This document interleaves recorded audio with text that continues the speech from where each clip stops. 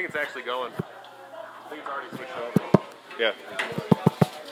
Are all the speaker buttons down?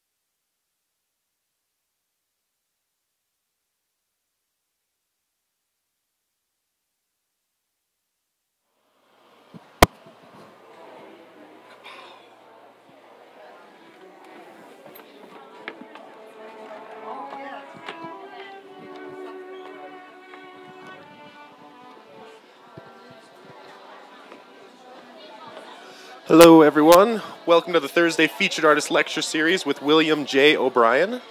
Our program will be starting in approximately 10 minutes.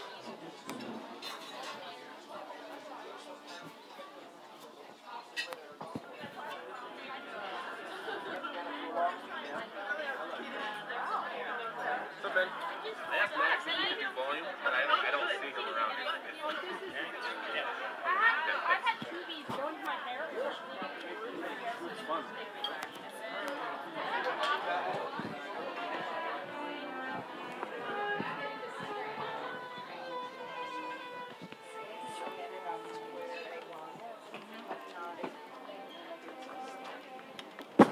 Loud.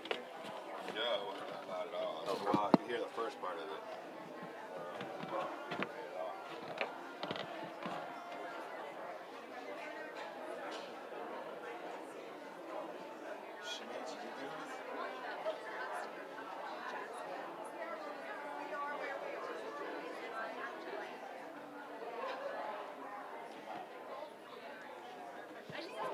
Oh my god, I cannot get that pasta.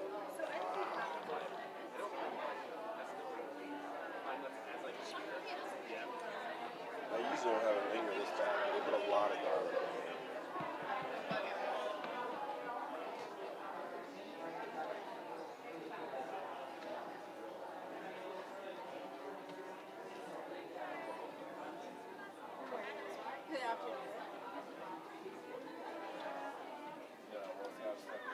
That's stepping, as you were saying, I was like stepping out of the booth out here to listen to it, so I'm lost.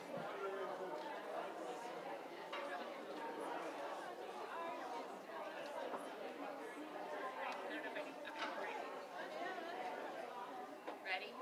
Okay.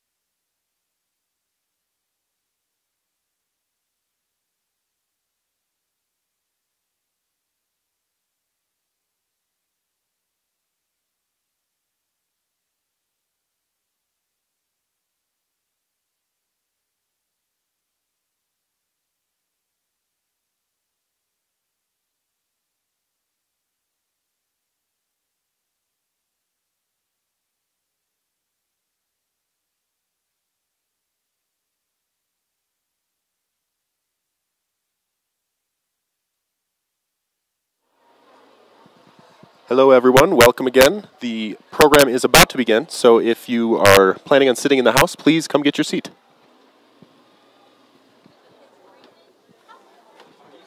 I'm doing well. There he is. Oh, I got my badge.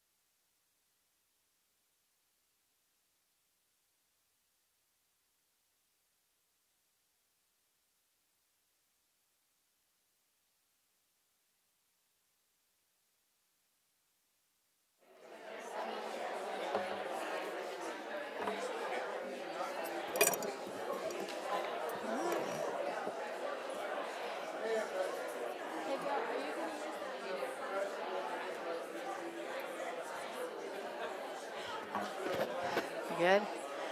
Good afternoon.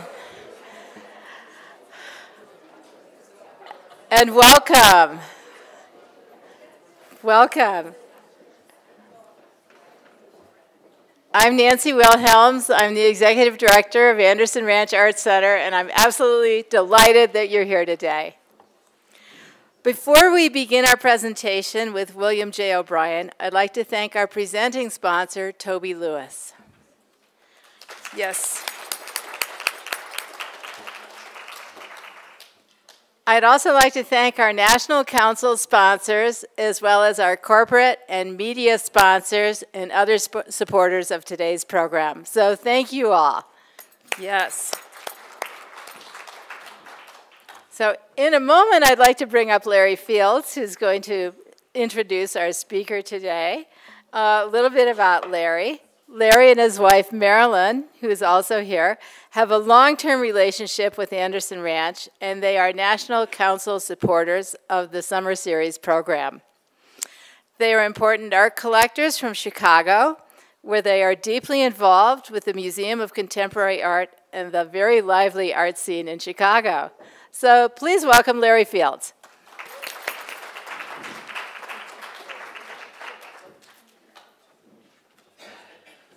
Pleasure to be here. First of all, Chicago's in the house. It's always a pleasure to start up with a Chicago artist. We've done, as I thought last night, we had Nick Cave, Theaster Gates, Angel Otero, and now Bill O'Brien. So we have a great scene going on in the studio culture in Chicago, and it's great to see them cross over to coming to Snowmass in Anderson Ranch. Bill just said a few moments ago that what was it like to come here not knowing what to expect, and he really reiterated what everyone else says when they come here. It's warm, it's welcoming, it's not intimidating, and you can go in there, jump right in, and feel very confident. It's going to be a great experience. And that's all the way through, and that's one of the beautiful things about the Anderson Ranch. And there's a provenance about the artists who have come through here. Bill felt it in the clay studio in the ceramics area. He could feel that the great artists that have been all the way through the ages here and build up this provenance that is critically acclaimed throughout the United States. Bill himself, young Bill O'Brien, is one of the younger artists out there when we consider the Stellas of the world that Miriam Boski has in her wide program, Stella down to O'Brien, if you will. The idea of having the pulse of what's going on in the United States and the art scene for a younger person is very interesting. Because when we live in a digital age, Bill O'Brien really works in the process of handmade, in the beautiful design and primitive and naive art, where it takes a lot of courage to go there, when now we're just doing things on computers and artificial intelligence. But he stays true to his aesthetic. He does a lot with process, and he comes up with his works, a lot of it from cultural sources, from tribal sources as well, that are subtly integrated into his work. So Bill went to the Loyola University in Chicago in the arts program, and then went on for an MFA at the Art Institute, School of the Art Institute, and materials and fibers, I believe, right? Yeah. And so from there, he got a scholarship from the Artadia group for what he was doing. In 2011, they had a great show at the Renaissance Society. My wife Marilyn's on the board of the Renaissance Society, and they're known for finding young artists that are coming up in the world with a unique talent that a lot of people haven't yet to have a chance to see, and it was a great show. In 2014, we had the MCA do a cross-reference to all his work. It was a great retrospective of his work in 2014, whereas the Renaissance Society did strictly all of his ceramic works. In the MCA, we went all the way through his whole cross-media discipline, which is painting, collage, assemblage, ceramics, drawings, and metal sculptures as well. I'm sure if you look at his drawings, you'll find out that there's a word that I don't like to use too often in art, but they're beautiful. They're absolutely beautiful. It's a word that we sometimes neglect to say what we look at and say is beautiful because it sounds so ordinary. But his idea of working with pattern and colors is very unique. He's got this way of making it move and making it exuberant, and it's like a feel-good moment when you get a chance to interact with those things. He has more to say about what he does, but please enjoy his process and how he explains it. You don't get an opportunity to hear Bill O'Brien speak too often. He's a quiet and reserved guy, but I'm sure today you'll enjoy what he has to say. Thank you.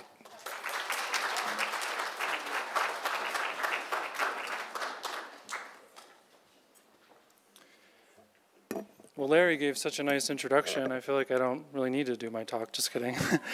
I kind of feel that artists, it's kind of like your birthday. There are certain people who will tell everyone about their birthday, and they'll say, oh, hey, are you coming to my birthday party? My birthday is on this day. And then there are people who will not tell anyone about their birthday party. And I think artists are in the same way, where I'm kind of more reclusive, and I have a tendency to be more insular. And so never in my wildest dreams would I have imagined that I'd be standing in front of this podium right now at this time of my life. But thankfully, I'm able, can everyone hear me? Okay, good. So when I was thinking about this talk, I was really thinking about this question of like asking people about what would be the best way for me to actually talk about my work and to sort of introduce who I was. And everyone kept saying to me, well, Bill, just be yourself, right? And so I was kind of really like asking myself that question, because this question of being yourself can be very complicated, and especially if you are an emerging artist or an artist who's existing in many different chapters of your life, that can be evolving, and touching base with this sense of genuinity is something that has been really important to me. And so when I was coming to form this talk, I was really thinking a lot about what I did and sort of where I evolved from. And so the title of this talk that I came up with is Making is Thinking. And there were two other titles I came up for this talk. The other one was The Body is Smarter Than the Mind. And the other talk I was thinking about titling was The Beauty and the Beast. So it's kind of like this way of articulating and talking about some of these things in my practice that I think make sense in their connection, but then also there's parts of my practice that do feel disparate, where it almost seems like different people are making different things in my work. So this question of finding your position, being confident in what you do as an artist is something that you would think would be easy, but I think there's something about the artist talk that really is like a demonstration and a performance of process, and kind of like shows, hopefully, the audience a little bit about the energy of the artist, but then also gives insight into their psychology and what they've been doing. And for me, most of my adult life, this is when technology, hopefully it'll be fine, okay. For most of my adult life, I really felt that I didn't belong in my family. I was like, I don't belong to these people. I don't know how I was born into this family. And so oftentimes when I talk to my students, I actually, I think it's really important that when you find your voice as an artist, it's really important that you have to go through your autobiography. That you really have to sort of establish, like, in order to actually have something to say in the world, you actually have to understand where you came from. And so the beginning part of my talk really is about presenting these very early influences that I like to think of them as planting seeds in my practice and the way that things evolved eventually, where I do think this question of autobiography and planting seeds is really important, because I think these very early influences really, I think I can see now really shape the way that my work is existing. In Buddhism, there's a story that they say that we actually choose our parents, that we actually see them having sex and we say to ourselves, I am going to come down and I'm going to be with these people. And so once I heard this story about actually choosing my family, it really changed the way that I was really thinking about my family history. So I grew up outside of Cleveland, Ohio, which you could kind of say is a very pastoral and beautiful place. There's like a very big Amish community that exists where I'm from. This shot is actually in Burton, Ohio, which is about 4 or 5 miles from where I grew up, where growing up, probably very similar to you could say the landscape of growing up in a rural place like Aspen, I was very much influenced by nature, but also had a very strong connection to handicraft, which was something that was very evident and influenced to me, being exposed to like Amish culture, but then also feeling very connected to being outside in nature. When I was younger, I actually played outside a lot. And when my mother told me that I had to go to kindergarten, I was really resentful of her, because I felt that I didn't understand why I had to sit all day long. So a big part of my upbringing was being connected to being outside and having a very strong influence of nature within me and my body, and also this element of play. You could say my parents were kind of like this back to the earth type of family. My mother was very connected to the environment, and also I think to really raising me in a way that was feeling very connected to my physical body and my emotions, and also being very aware of my physical body. And I think this very early influence of my mother really instructing me, and you could say this 70s touchy-feely parenting, where I frequently did group dialogue sessions with my parents, where we would choose a topic, and it would be, talk about a time when you felt really embarrassed. And we would either,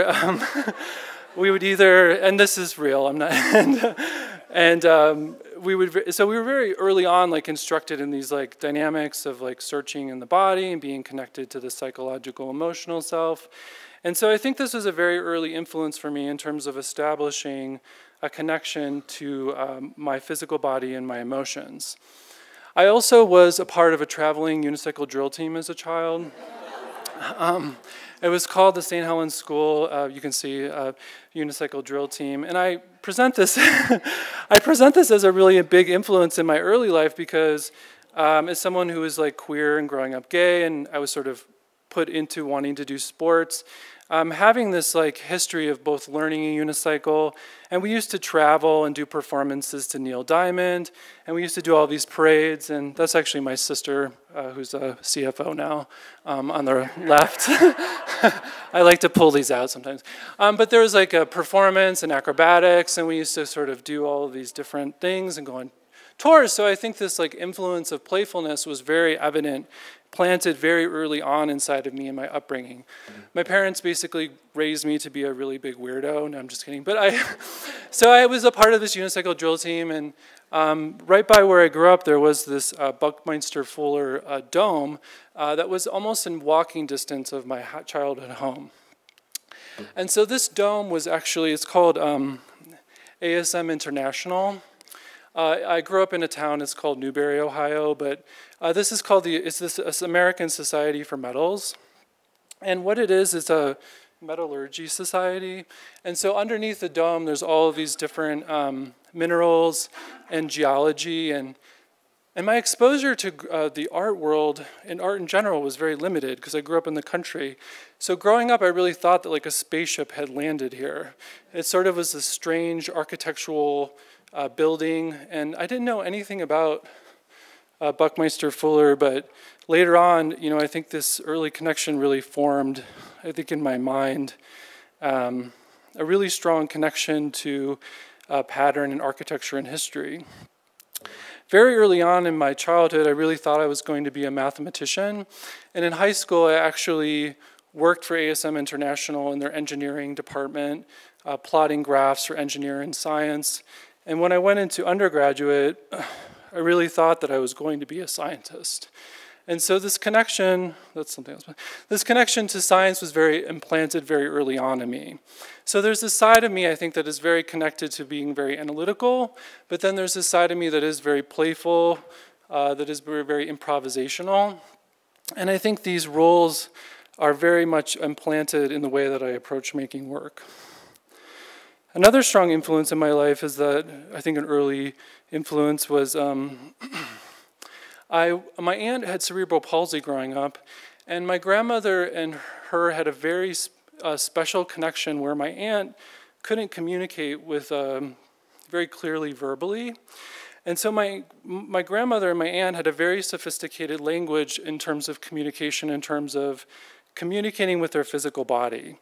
So this observation for me and noticing their behavior and also modeling was also very influential for me in terms of, as we know, artists are very connected to their physical bodies.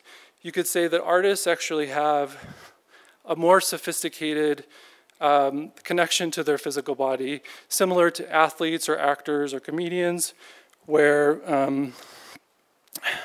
for me this was very influential in terms of almost considering my body being smarter than my mind. When I was in my 20s, I moved to San Francisco and was working for Creativity Explorative San Francisco, which I don't know if you know or not, but it is one of the first centers for artists with disabilities for art making. And so when I was living in San Francisco in my 20s, I was very much influenced, also probably because of my connection with my aunt, to working at Creativity Explorative San Francisco.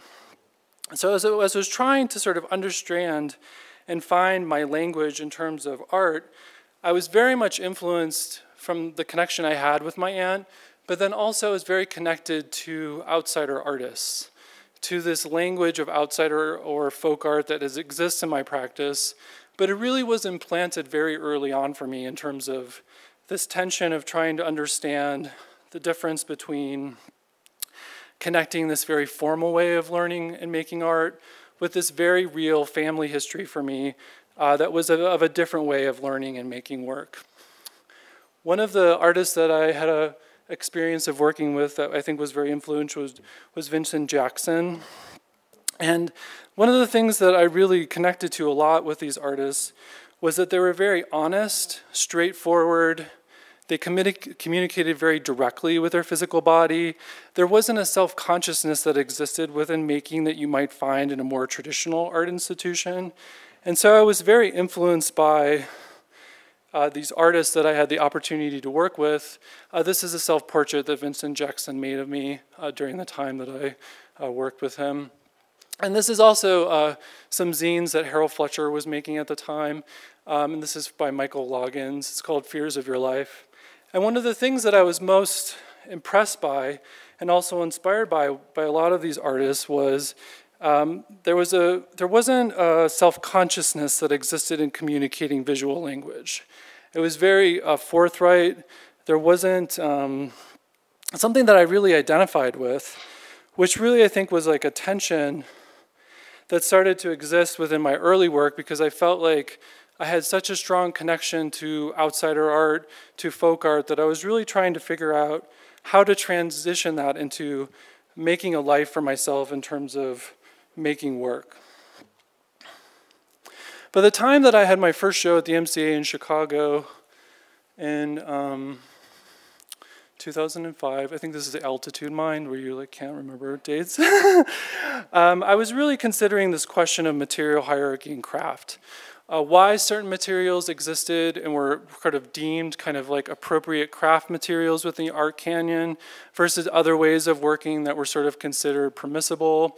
And so when I was in grad school at the Art Institute, this was the first museum show I did, I was really considering and experimenting with a lot of different materials.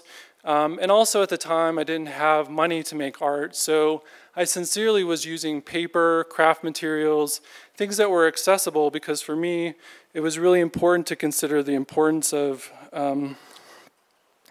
the ability of process and production, but also evaluating these designations of why we classify certain things in different categories, and how we sort of approach materials as either being of a higher end of production versus a lower end production. And so this question of materiality was really important for me, because I felt like it was really a question of asking myself whether I was allowed or not to use these materials. But then also I felt like for me, because I'm very connected to my physical body, I was very much interested in this idea of the studio being a place of ritual, but then also evaluating these two different sides of myself, where I felt as a queer artist, I didn't necessarily feel like I fit into a history of making, but then I also felt this really strong connection to outsider art. And so I was really sort of contending with this tension of trying to find a way to make work fit into these two disparate categories. You could also sort of say those designations exist in sort of an art language and also a craft language. And so I was evaluating for myself why it is that certain materials are deemed more serious, why it is when we look at certain materials, we look at them as appropriate for certain uses versus others. And during this time when I was beginning my early career, I felt like there also was a very strong drive for me to understand this relationship between where does the autobiography of who I am exist within the making. And so these early collage pieces were, in some ways, based on my upbringing as being very religious and Catholic, was kind of like merging this idea of how do I merge this sense of process, of collage, sort of a sexual self, with one of also being really invested in this question of why certain materials were used versus others. So this question of materials for me really became almost like something that I felt like I needed to invest in as a way for me to sort of access the sort of punk rebellious side of myself. At the time when I was starting my career, a prominent LA art dealer pulled me aside and said, "Bill, if you really want to have a long career, you need to make more expensive art." And so I said, fuck that, I don't care. And so I felt that there was this real side of myself that is very rebellious, where I was like, wow, that's so fucked up. Like, why would you say that to me and sort of say, like, you need to make work that's more serious, you need to make art that's uses more expensive materials. And so there was this, and is this side of me that always exists, where I created a series of sculptures that were actually a rebellion against this feedback that I was getting. And so some of the early sculptural works I was making were actually made from the garbage of my studio Dentris.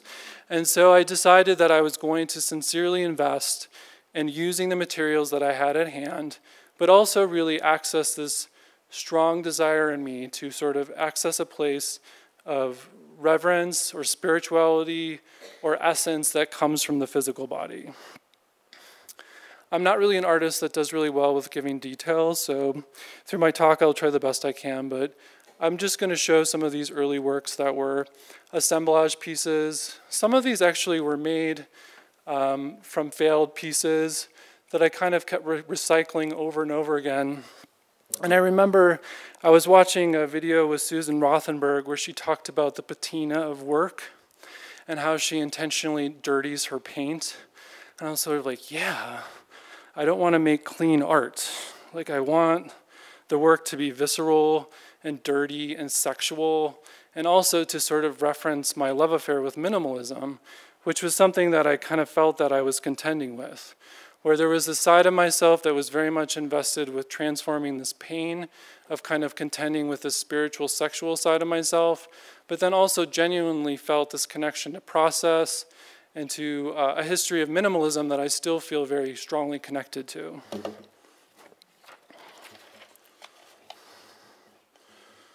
By the time that I started using ceramics in my work, I had already been questioning this question of material hierarchy and how that relates to the way that we sort of interpret the seriousness of different materials or not. And so I was schooled as an undergraduate in ceramics, but actually I was given advice in a different way that if I wanted to have a career as an artist that I should actually abandon ceramics. And so for many years I actually didn't use ceramics, but after grad school I felt that I was not damaged from getting my MFA, but I felt that there was like a real self-consciousness there, like a constipation. And so I felt that I needed to not take myself so seriously. And so my attraction to ceramics, I took a class at Lil Street, which was in Chicago, as a community arts center. And I didn't tell the instructor that I had an MFA or that I was an artist.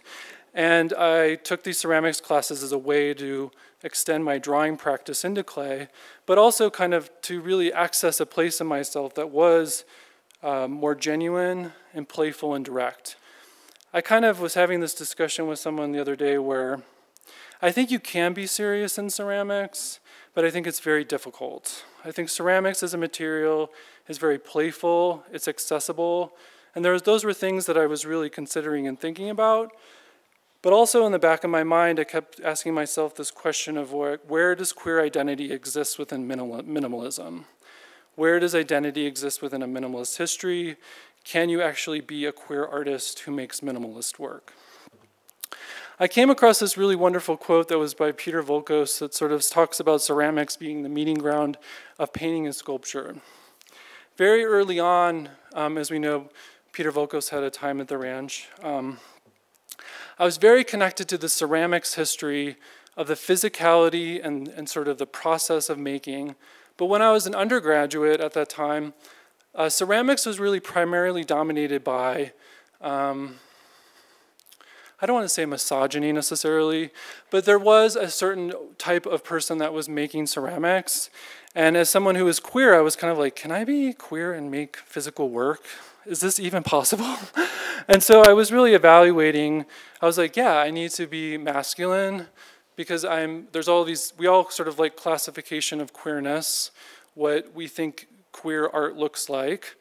And I was kind of like, no, I think I really need to access this very physical, direct, very side of myself in clay.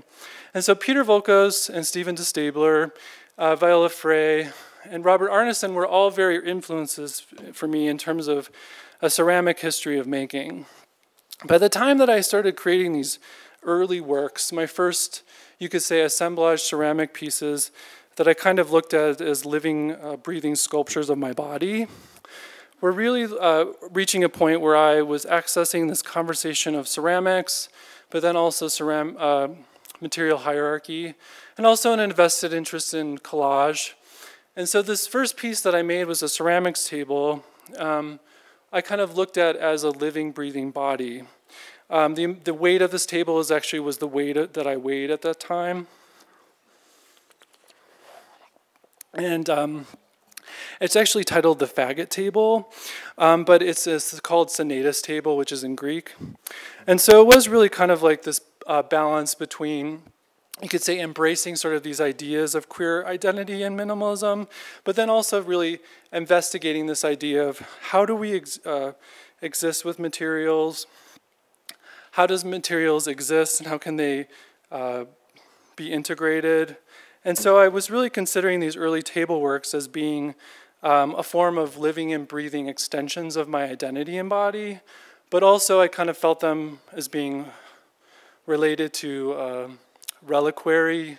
There were like altar pieces, contending with this question of where 2D and 3D exists within sculpture, but also really investing in this idea that clay historically is kind of like a nice liaison that bridges painting and sculpture, where the material in and of itself has the adaptability to both exist in a very traditional way, or we could say in classical sculpture or in pottery, but then also investigating these tropes.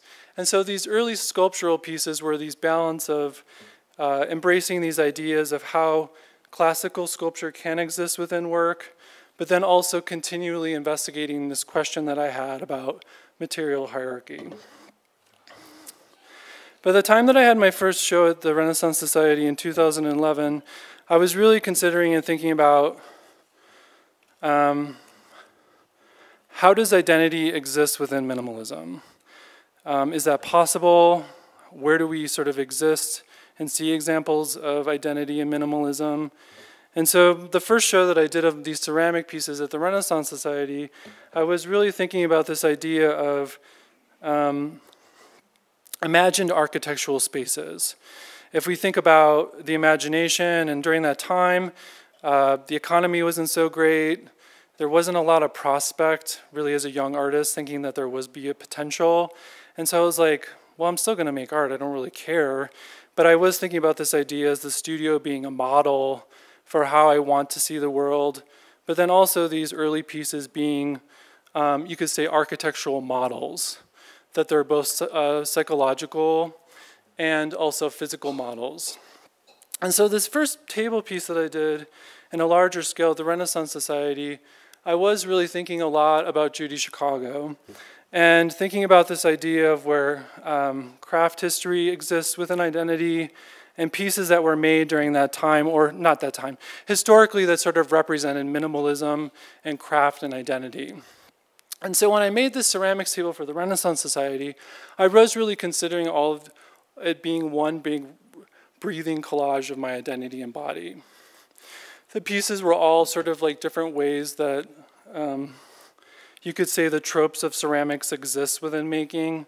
So I sort of embraced very formal ways of using clay, which you could say is in a vessel form, but also thinking about and considering different models of the way that we look at reliquary and vessel form and different uses of ritual and objects within the world. And the second iteration of that I did of this table piece for the Newman Museum, I kind of like thought about this like these tables as being these living and breathing kind of monsters that were sort of a demonstration of my skill and non-skill existing together. So I was like on one hand really considering this idea of what it was to be a good craftsman, but then also really embracing this idea of bricolage and performance and spontaneity. And this idea of really considering where we can kind of create a community of conversation within making. And so one of the things that I really feel that was a big part of this work was by using all of these different materials and processes that both embraced skill and non-skill, traditional ways of using materials versus non-traditional ways of materials, the sculpture in and of itself becomes a conversation for the viewer to ask questions about that while they're encountering it. And for me, this was sort of like one of the things that I felt was really interesting and nice about the piece. It wasn't expected, but when you kind of interact and kind of move in and move out of the sculpture, you really start to sort of ask questions about, for me, it becomes a question of how we look at materials, how we look at skill, how we classify different, let's say, neoclassical primitive forms versus more higher level forms of modernism. And for me, that was really important in terms of this feeling I had in myself of sort of not feeling like I found a place in the history of making. So instead of avoiding that, I felt like I was going to just show that to the viewer, that I did not have the answers, and that was part of the story of the work.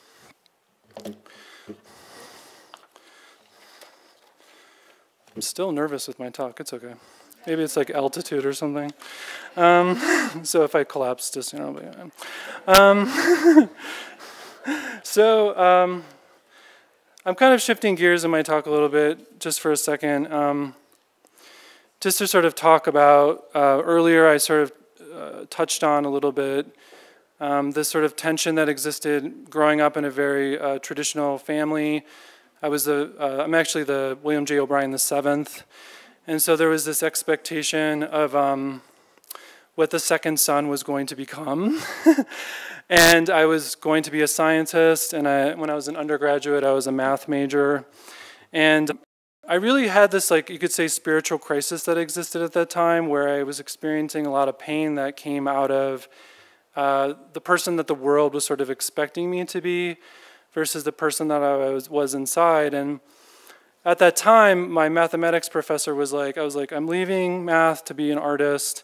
And he was like, well, Bill, have you looked at fractals? And I was like, no, I don't want to make fractals. But actually later on, in terms of this negotiation for me in my 20s of sort of this like sexual side of myself with this religious self, it really forced me to kind of have to ask the question of what family is or lineage. And I've recently started to talk about my spiritual practice because I think it really does influence my work. This is Trungpa Rinpoche, who belongs to, he's a lineage holder of the Buddhist lineage that I meditate under. This is Sharat Joyce and Patabi Joyce. I have a yoga and a meditation practice that I do. And the reason why I think it's important, I think, to sort of present this material is because I think as I sort of became to negotiate the space of the mind and the body, it really kind of became, my spiritual practice really became the thing that allowed me to exist and enjoying these two different parts of myself that I felt was disparate. In India, actually, I've traveled to India several times, actually, to study with Sharat Joyce and do yoga. And in Mysore, India, it's a Hindu practice to do these daily drawings on the road every day. And there's sort of like daily drawings that are done on the sidewalk in front of homes. They sometimes reference Lakshmi or different deities within Hinduism. But I felt like it was like this time that was like a bridging of where art could exist in everyday life, where drawing could exist in everyday life, and also that the fact that these works were made every day and then they would wash them away. And so when I start to talk about my colored pencil drawings, I felt like for many years it was really difficult for me to find the right language to sort of present it in a way that made sense besides it being just a formal thing. And so oftentimes when I approach making these drawings, I really do think about them as being, it's so coincidental that at the Aspen Museum right now, they're doing a sand mandala, which I encourage you to go look at because it's only a week. So this is a mandala, and so I really do think about these colored pencil drawings as being time markers of my life, but then also that they are sort of mathematical in the way if we sort of look at how mathematics exists within nature, and how when I approach making these drawings, it really embraces a history that I value in the grid. And I kind of look at these in the same way as quilting. So there's a lot of underdrawing that exists within these pieces. But the patterning for me really, I think, is really about this side of myself that is very analytical, influenced by sound, music, and nature, sort of merging with this very analytical side of myself that is about telling a story in form, that the drawing could actually be a time marker of my life, and that I really look at these drawings as being a time marker of my spiritual and psychological self, because they take time to make, and they also are a reflection of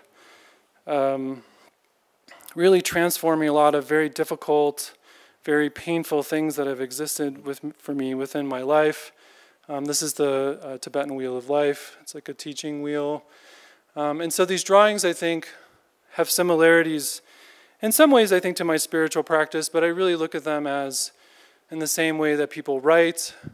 They're really like these time markers that represent different times in my life, but then also I think are very much, I only came to this realization recently where I was like, oh my God, am I making fractals?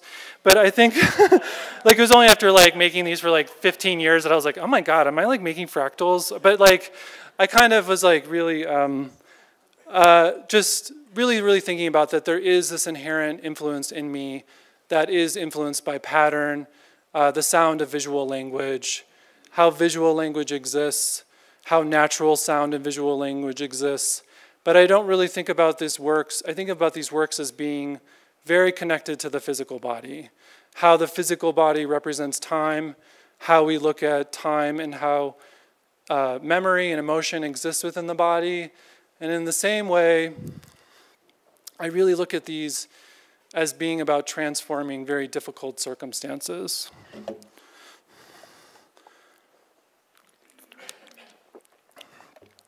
Just really quickly breezed through and avoided the beauty of everything. I was like, okay. In 2012, my studio had a studio fire that burned to the ground. And it's taken me now, actually, to feel very comfortable to talk about this in a public realm. But I feel like now, I'm ready to really talk about how this really has made an influence and affected my practice. And so my studio burned down in the fall of 2012. There were several artists who had studios in this building. And my studio assistant at the time was actually moving to New York. And he had a studio in the building and lost everything, including his personal belongings. And so when we sort of like encounter unexpected obstacle and loss, this can be a very difficult thing in terms of like how to form meaning or negotiate a way to sort of work through these different things that exist kind of unexpectedly. The first pieces that I had made after my studio fire were actually these felt-on-felt works. I was really thinking a lot about how we culturally transform loss and how loss exists. And at the time, I was having a lot of difficult questioning going on in terms of had different influences going on where I had close friends telling me that the studio fire meant that I should stop making art, that it was a sign. And then I actually was having hand tremors, so it was actually very difficult for me to actually make work because my physical body my hands were shaking so much that I was trying to figure out a way to actually make art again. And through that process, the first works that I had made during this time were these felt-on-felt works where I was like, okay, I'm just going to cut one piece of felt at a time. And gradually these works, evolved, I think, to be a different conversation, but I was really considering this idea of queer minimalism, and I was thinking about the AIDS quilts and how the exhibition of the AIDS quilts in Washington, D.C. was, in some ways, one of the biggest exhibitions of minimalism that sort of bridged this idea of the private and public self and sort of these things that I was contemplating at the time. During this time also, I wrote a poetry book, and it sort of started as just these lists that I was doing to very pragmatic lists of things that I needed to do that extended into a poetry book that led into these more figurative tapestry felt I was doing. So there were the merging of the lists and the language of the poems that I was writing and kind of how difficult it is to use language in art. I was like, God, language is so difficult.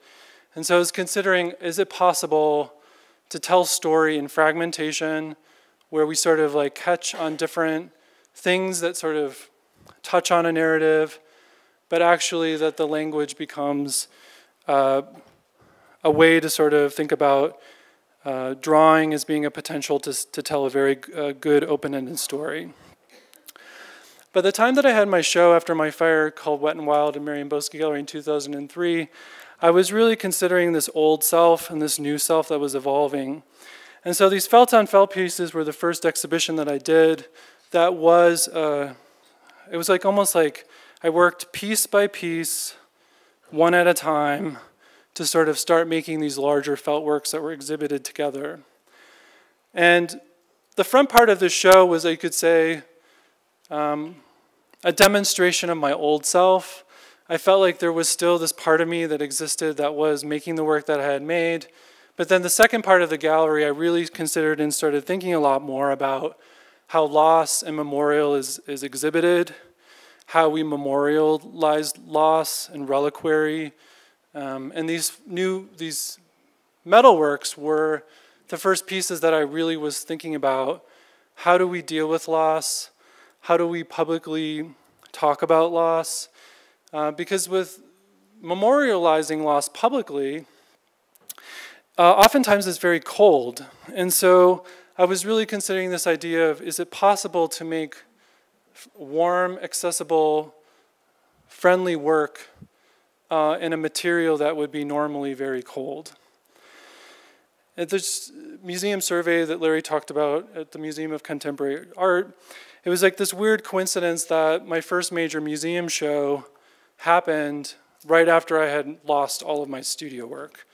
And so thankfully, a lot of the work that was found and exhibited within this show had been put into the world. But there was 5 rooms in the show, and the curator, Naomi Beckwith, who's an incredible person, was like, Bill, we want you to make a new work for the 5th room. And I was like, God, I don't know. I'm still recovering from the fire. And so I was really still considering this idea of the potential of how we could use everyday materials and memorialize them, but then also that they could serve as reliquary. So these first totem works that I made were really began this conversation when I was really thinking about how do we display emotion and psychology publicly, how do we negotiate loss, and how we sort of present loss publicly, because oftentimes it's very relegated to a very private place. The last part of my talk is just going to be briefly about some newer things that I've been doing. In Tibetan Buddhism, this is a Mahakala. And in the Tibetan Buddhist tradition, there's usually chants that are done in the morning. There's chants that are done at the setting of the sun. And there's evening chants. And the protector chants are done at the setting of the sun because one could kind of consider that's a time of transition. But oftentimes, mishaps, sloppiness, imbalance happens at night. I guess it could happen during the day, but most of the time, night is when we maybe lose awareness. And so the Mahakala in Tibetan Buddhism is a protector deity that really isn't protecting us from other people. It's essentially protecting us from our own demons. And at the time, I was really dealing with, and still am, dealing with a lot of demons that came out of my fire. And so I was really considering and attracted to the Mahakala because there was this part of me that was really struggling still with overcoming the fear of making new work. How do I overcome the self-consciousness that exists within that? And so the figurative ceramics that I were making at the time, this is another image of a Mahakala, began this series of works that I was doing where I wanted to reference figurative ceramics, but then I also wanted to make these protector figures. That also was kind of related to how we think about memorializing something. And so I was thinking a lot about cemeteries, statuary, how that exists within a public realm, but then also really considering and thinking about this drive in me that is very attracted to drawing, to the physical body. And so the figurative pieces in this series were, for me, kind of like these representations of internal demons that I felt within myself that I had to reconcile as a way to not be afraid of them. And the figurative pieces in these ceramics that came out of this series really also were continuing this exploration that I've been invested in terms of how can we humanize loss, how do we contend and publicly show loss and talk about it, how that exists within the physical body, where we relate to when we go to feel and experience loss, and also genuinely wanting to present a more human, real, messy way of communicating that from the psychological body. And with that conversation, I began really considering and thinking about working in bronze. Because bronze historically had this potential to be able to exist outside, but then also I really wanted to show this story of the mind and the body and how you could be able to humanize and display and memorialize something in a more human way. The last slides I'm going to show are from the show that I recently had at Marion Boesky Gallery in January. And these pieces are, I had just recently after my fire experienced a significant loss of someone very close to me. And so I was going to the cemetery and sort of looking at monuments and seeing how everything was like Helvetica typography. It was like in marble.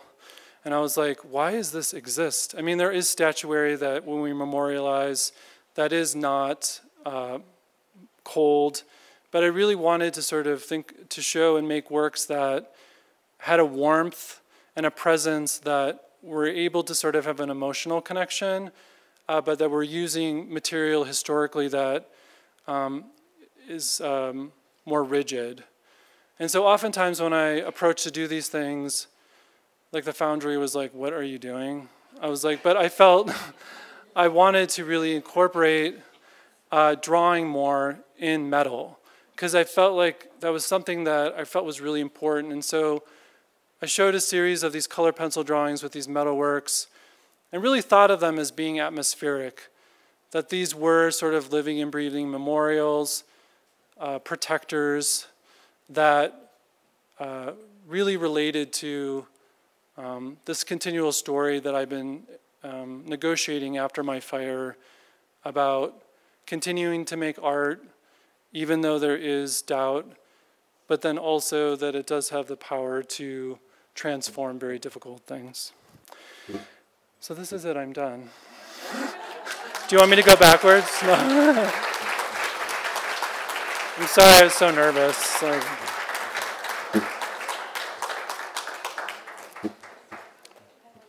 Okay.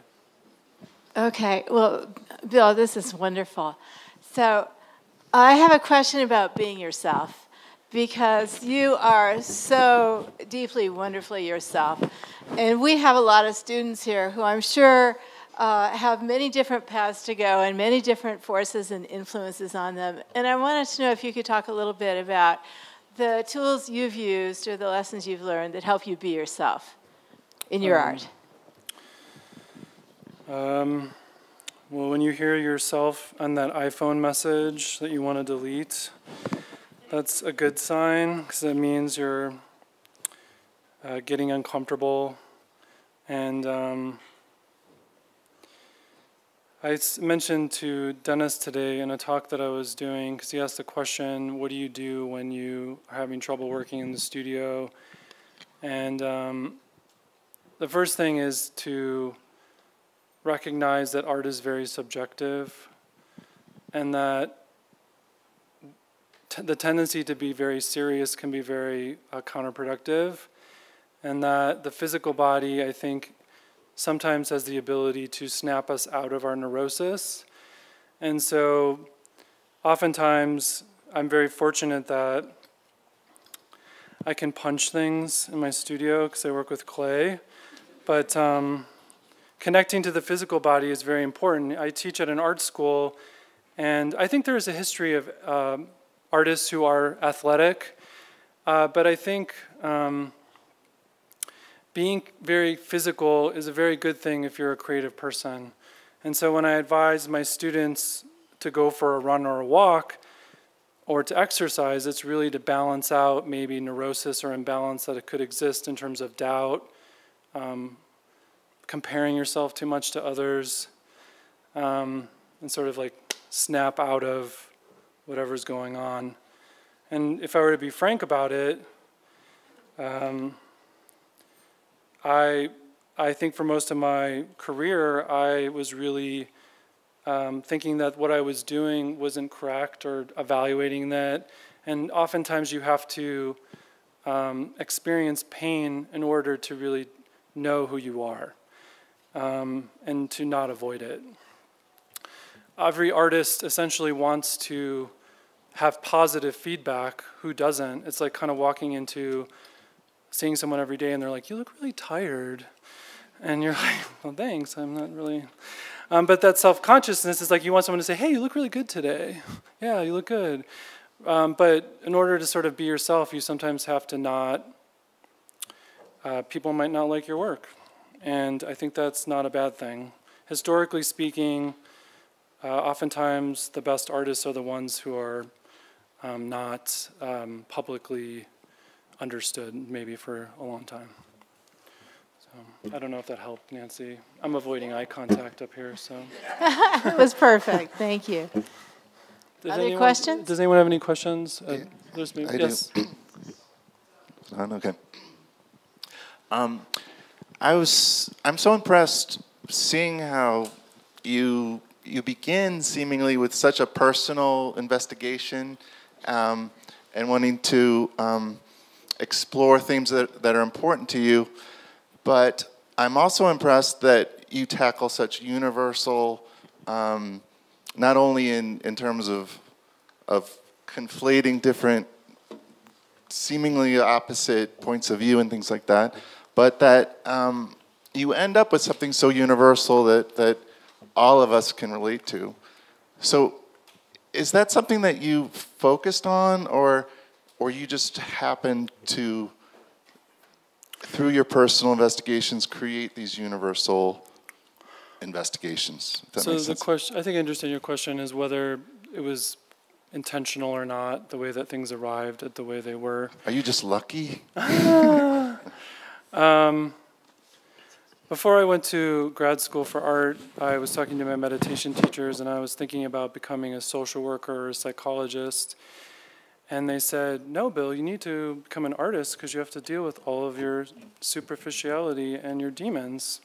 And so I knew that taking a path of making art was going to be challenging, as it is for anybody, whatever capacity. But I knew that drawing and clay were materials that were more horizontal, and I knew that I wanted my work to have that connection, and it was very important. So I would say there was a strong intention to the materials that I chose. The metal is something new that I'm still contending with, but I felt that it was important for me that my audience felt a connection in the material. Are Bill, you allowed to ask a question? No, I'm just kidding.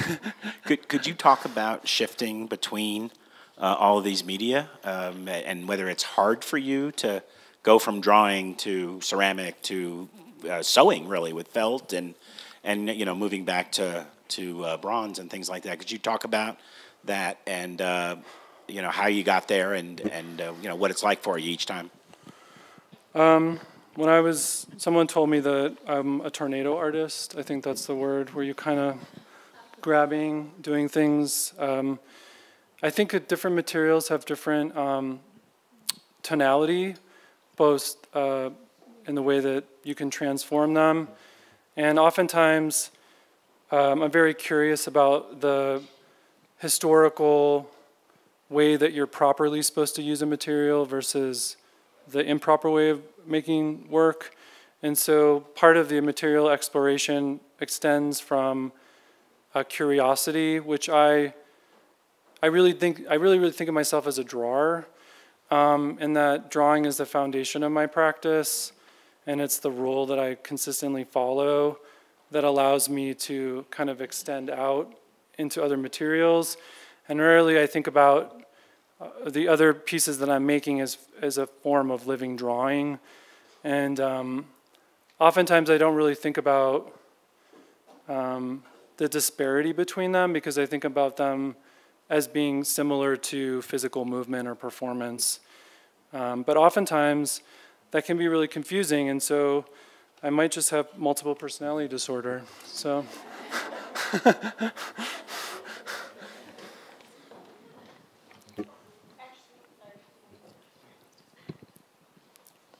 So in Buddhism, there are these values of compassion and wisdom and the transient nature of all things. And then you have the contrast with what the art world is often about, which is somewhat egocentric, oftentimes. And then there's kind of a culture of object worship. So I'm wondering how you sort of deal with those conflicting worlds, and if they conflict in your mind. And in that context, what your idea is of the function of the artist and the function of your work in the world. Well, I think in order to fully be, to work on yourself, you have to go into your ego, into your neurosis. And so the audience or context for that is very, it can exist within a specific context like the art world, or it could exist in other contexts of how you exist in the world. I think that oftentimes I'll go to someone's house and I'll say, God, who made that drawing? And they're like, well, you did. I was like, oh. And so I think a lot about who William J. O'Brien is.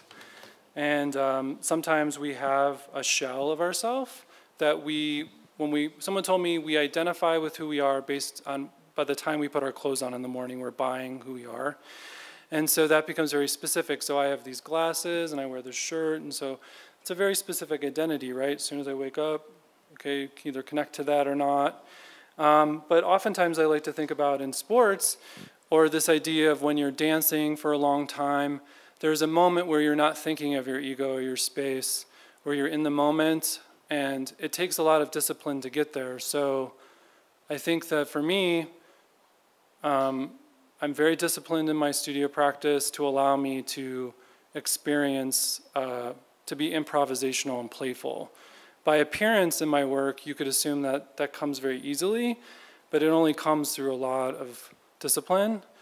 And I think with anybody, any world has different good things and bad things. And so I think the best thing to do is to find your way in terms of how much, I'm a sponge basically, so when I go into an environment like this, I'm like, and then I need to not talk to anyone for like 2 weeks. But evaluating, I think for everyone in like as a maker, there's a skillfulness in determining how much and appropriate it is to expose yourself and then also compare. Because it's very subjective, like I said. There's like a craft world and an art world. And I think when you are truly yourself, your audience will come. So it's, I think that it's difficult for any world, not just the art world. It's like the world in general, how we negotiate that territory. I'm avoiding answering your question, but hopefully that was helpful. We'll do one more question, yeah.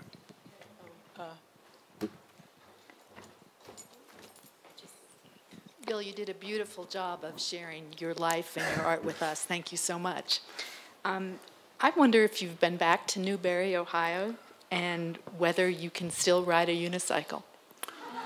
Well, it's funny you say that because I'm not going to put him on the spot, but my partner bought me a unicycle for my 40th birthday. And I could show you the videos, but we have time. But yes, I still know how to ride it. And it's in the studio, when I'm encountering difficulty, let's say, I ride the unicycle. So it's helpful. And when I'm like really worked up and very, time to ride the unicycle for 5 minutes usually helps. So. Well, thank you very much. Hopefully this was helpful for everyone. Bill, thank you. Yes. Thank you, wonderful. Yeah.